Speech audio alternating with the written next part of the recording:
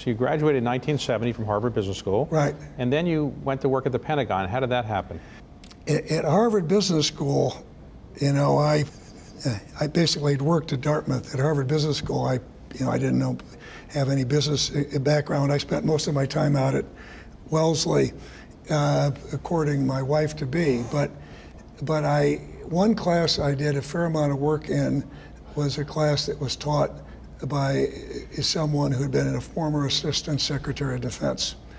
And he recommended me to work in the Pentagon for a small analysis group that worked on projects for the top leaders of the Pentagon.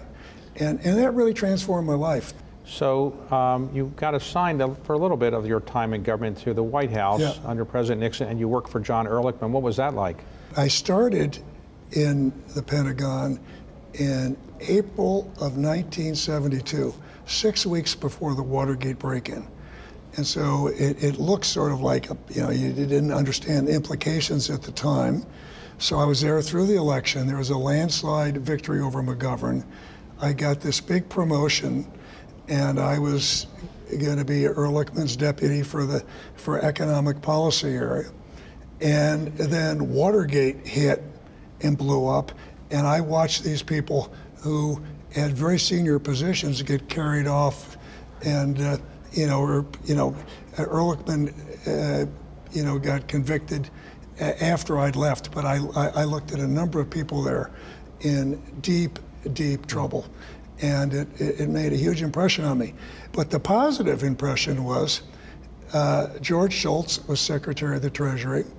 He had two guys that worked for him that I had a very good working relationship. So you went back to your native Midwest, Chicago, and you joined Goldman Sachs. How did that come about?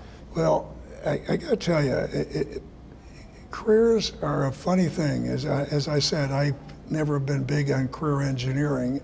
And when I graduated from Dartmouth, I didn't know what an investment banker was. But I learned in government that I liked multitasking, and I liked economic policy and finance and financial issues and problem solving.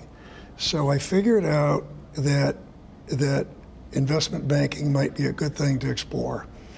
And I also determined I never wanted to live in New York. Ask me why, I don't know, but that was my view. So you were at Goldman. You obviously must have done a pretty good job because you got promoted successively every couple of years or so, and you wound up being the CEO of Goldman Sachs, a job you did not aspire to, right? Yeah, you didn't pick. You remember what it was like when we graduated from college and business school. If you wanted to run something, you didn't go into finance or investment banking. You went in because you liked the markets, you wanted to work with clients, you wanted to work on multiple problems. So that's why I picked Goldman Sachs. And then in 1994, the firm had some problems. I went off to New York, told Wendy, well, we're going to pick the next heads of the firm. Don't worry, I won't do that. And then I called her and said, well, guess what? I've been drafted to help turn things around, but I'll be here only for 2 years. And we always joked because that was a rolling 2 years. I was there for 12 years in New York, and I loved it.